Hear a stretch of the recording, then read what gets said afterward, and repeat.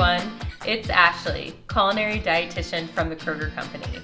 Today, I'm bringing you 5 meal prep tips to kickstart the new year.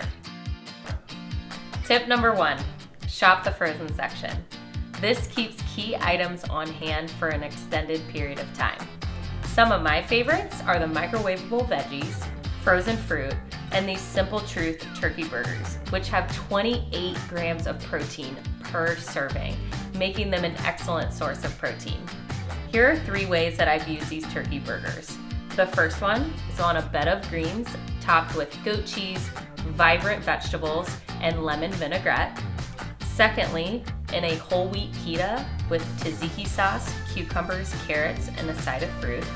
And lastly, as a burger, simply dressed with nutrient-dense toppings like tomato, avocado, and kale. This looks delicious. I'm ready to eat. Tip number 2, Mashable Spreads. All you need is a fork.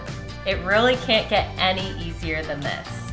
My raspberry chia spread is just 2 ingredients packed with tons of omega-3s and fiber, which are key nutrients beneficial for heart health. Just rinse your berries, add to a bowl, mix in with chia seeds, and start mashing. You can use this same technique with a banana or an avocado. Just spread this on toast and garnish with some of your favorite toppings. My favorite combo for the raspberry spread is with roasted pistachios. It's a great on-the-go breakfast option.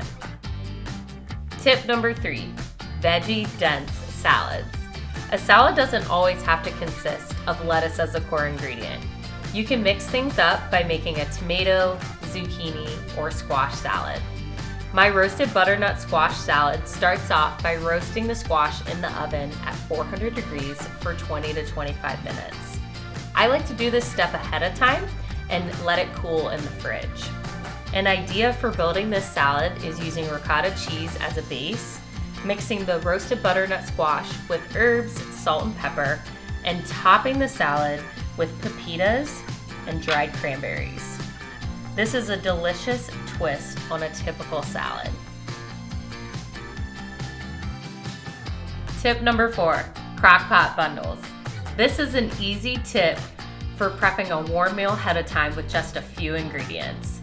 This bundle is a recipe for a keto chili, which combines non-starchy vegetables with some chili spices, a lean protein, stock, and tomato sauce. Mix all of these ingredients together in a freezer bag and pop in the freezer. When you're ready to use for another day, pour the ingredients into a slow cooker and set on high for 4 hours. This leaves you with a delicious and nutritious keto chili for the warm, cozy season. Tip number 5, no bake items. If you're like me, you've gotta have something sweet at the end of a meal. Skip a step and keep it healthy with these easy, no-bake power balls. Just combine natural peanut butter with vanilla protein powder, chia and flaxseed, dark chocolate chips, honey, and whole grain oats.